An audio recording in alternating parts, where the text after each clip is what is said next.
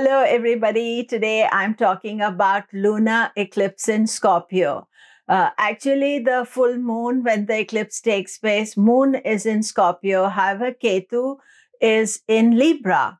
They are about 3 degrees apart. So this is a full lunar eclipse and very dramatic as it is the last one of the Scorpio Taurus axis.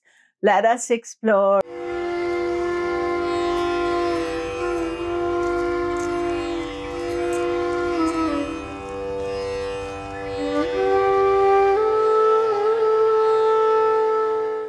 Hello, I'm Komilla Sutton, and we are talking lunar eclipse in Scorpio. Do remember to subscribe, press the bell notification.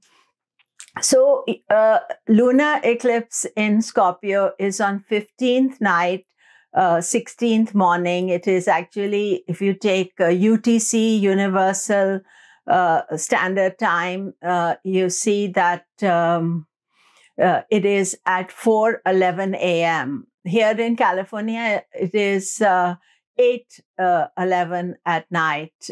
So that means it will be visible here as well. But all the places where that time at 4:11 and it is night or just before sunrise, then those areas, the eclipse is going to be visible.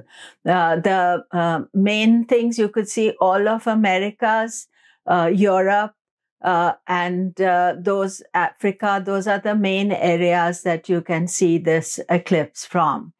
Now, the eclipse is at 1 degree of Scorpio. So lunar eclipse always happens when it is full moon. And moon is 1 degree Scorpio, sun is 1 degree Taurus. Whereas Rahu, Ketu have moved backwards. Rahu is in Aries, Ketu is in Libra. But the distance between Ketu and the moon is less than 3 degrees. So therefore, the signs are more man-made or astrological junctions. But if you look at the distance, it's not that far. And therefore, the eclipse degree is always decided where sun, moon are, not by where Rahu, Ketu is, because they are the ones who are getting eclipsed. So basically, anybody who has planets placed at 1 degree of Scorpio, then they are experiencing this eclipse most intensely. But Ketu at this stage is 28 degrees of Libra, so you could also experience that. About 5 degrees of orb is usually where the eclipse is at the most intense. Lunar eclipses, all of us will feel the lunar eclipse. Firstly, the moon is eclipsed, therefore our mind, our thinking, our ideas, they are not totally stable. We feel unsettled. Sometimes, you feel some strange type of energy that you're experiencing. And so it is, unsettled. So general idea is not to make any decision during that time. As the eclipse is at night, usually it's the day before you start feeling these energies. So let's say 15th of May, you will start feeling these energies. And by 16th, it is over.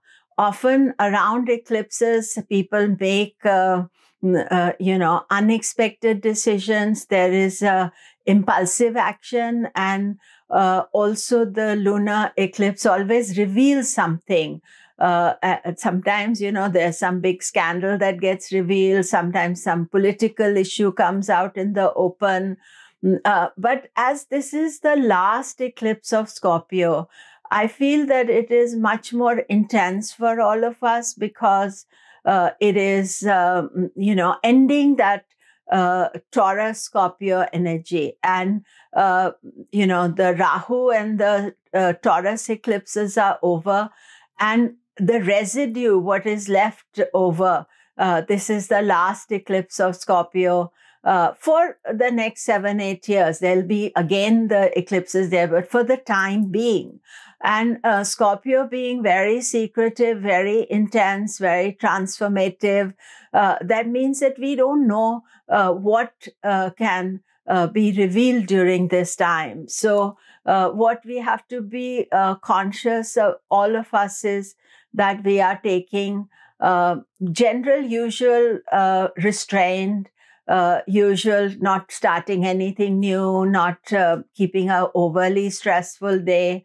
If you can think of being more calm and doing something spiritual during this day. But obviously, I realize that there is work and things happening. So maybe you can't avoid that. The lunar eclipse begins on 15th, 16th May, the night of 15th, 16th May, at 1 degree of Scorpio. The eclipse begins at 1:32 UTC, universal time, and it will be total at 4:11 UTC, ends at 6:50 UTC.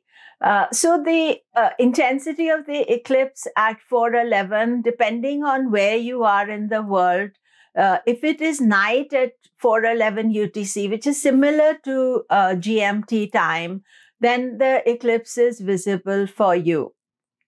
Now, because the eclipse is at night, so what you could think is that not to have any nighttime program, to avoid going out on that night and to just stay at home, do the usual stuff. What happens is that if,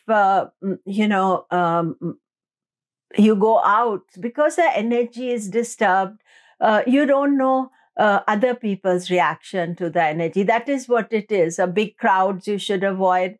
And even at home, if some things are brewing or some thought process is happening, and you know that this is an eclipse day, and so 15th and by 16th things will be clearer.